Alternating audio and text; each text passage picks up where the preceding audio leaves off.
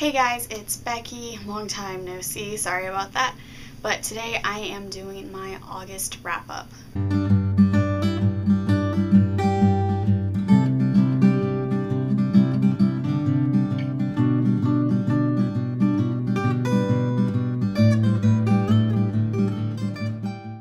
Compared to last month, I didn't read a whole lot this month, but then again, I read like 14 books in July, I think, and I read 6 books this month, so it still wasn't too shabby. For the first 2 weeks of August, I was in a complete reading slump.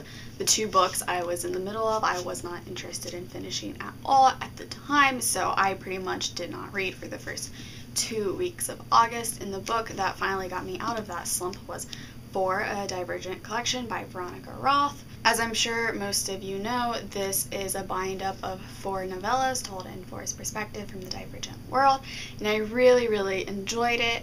3 of the 4 novellas are told before he meets Tris, and the last one is told during about the middle parts of Divergent, and I really enjoyed being able to see 4's initial reaction to Tris. I like getting a lot more background about himself and his family, and I gave this one 5 out of 5 stars. It was a great wrap-up to the Divergent world. The second book I read in August was The Road by Cormac McCarthy. This is an apocalyptic novel, and it is set entirely around a father and son. They're pretty much the only characters throughout the majority of this book. And to be honest, I was not a really big fan of this book. For one, this book actually scared me quite a bit because I was terrified the whole time that it would be about zombies, which I do not do well with at all. I am not a zombie person. And then as well as there is such a lack of hope in this book, and I didn't like that feeling of complete despair. I appreciate the relationship and the bond between the father and the son in this book, but overall I didn't get this lasting impression from the book. I didn't learn anything significant, so I only gave this one 2 stars. After that, I got into a pretty big contemporary kick, which is kind of funny for me because most of the things I've been reading lately are fantasy-esque type books, but all that appealed to me this month was pretty much contemporary. So next I read Amy and Roger's Epic Detour by Morgan Matson, and I loved this book. I did like it more than Since You've Been Gone by her, which is the only other Morgan Matson book that I have read at this time, but I really want to read Second Chance Summer now. This book follows a girl named Amy. Amy's father just died a few months ago, so her mother decides that she wants to pack up and leave California and move out east, and Amy is responsible for taking the car across country. The problem is her father died in a car wreck and she is not comfortable behind the wheel, so her mother enlists the help of a former childhood friend named Roger, and they embark on this journey together, and it was so precious. I did have a couple problems with it, but for the most part, it was absolutely beautiful. As many other people have said, I really enjoy how Morgan Matson includes things such as playlists, postcards, drawings, and other pictures in her works. It adds to the story. So yeah, I gave this one 5 stars, I think. Either 4 or 5 stars, but I think 5. After that, I broke down and bought and read Isla and the Happily Ever After by Stephanie Perkins.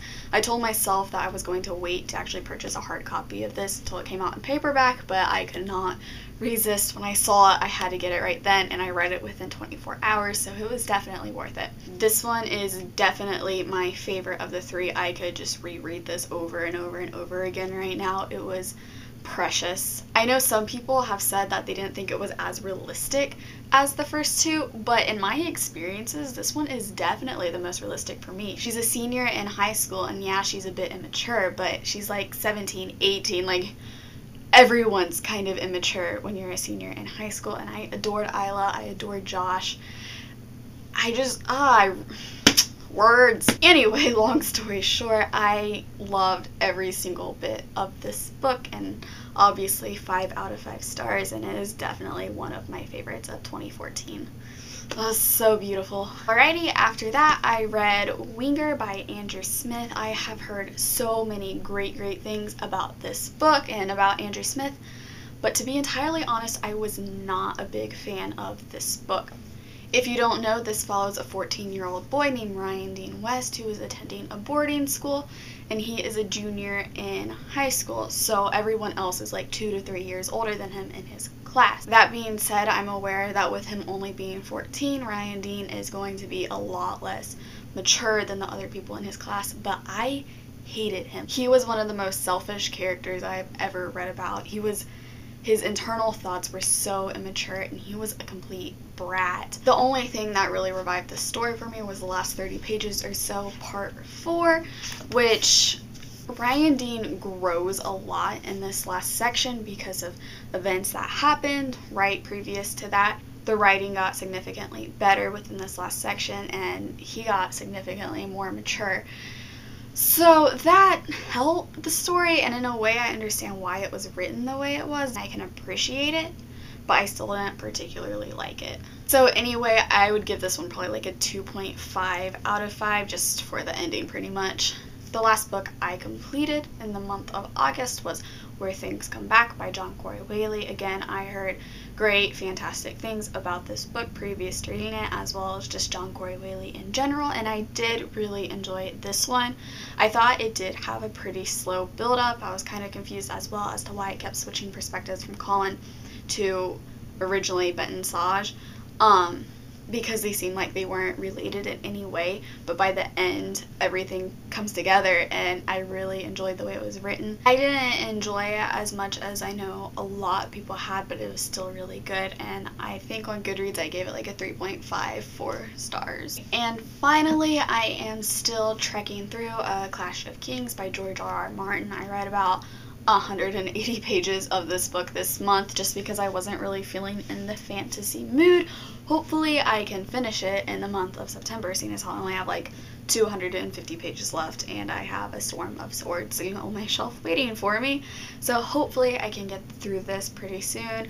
I am enjoying it, but again, I just really wasn't in the fantasy mood this past month, but I think I'm getting there again, so hopefully I can knock this one out here soon. As for a TBR, I'm not going to make one in the month of September. I just started classes again, so I'm not too sure how my schedule's going to go. I don't want to put a lot of pressure on myself to read a specified amount of books this month because my schedule has gotten significantly more busy and I don't know what it's going to be like, so I'm just going to read when I feel like it so I can still enjoy it. And there you have it. This is my short and sweet August wrap-up.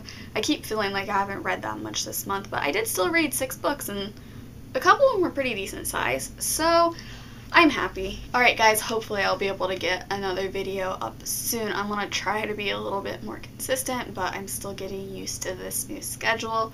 So a new video will be up when it's up. Alright guys, I'll see you next time. Bye. Alright, the second book I read this month, no, it's not this month anymore, it's September now. I swear, every time I film, sirens go off. Every time.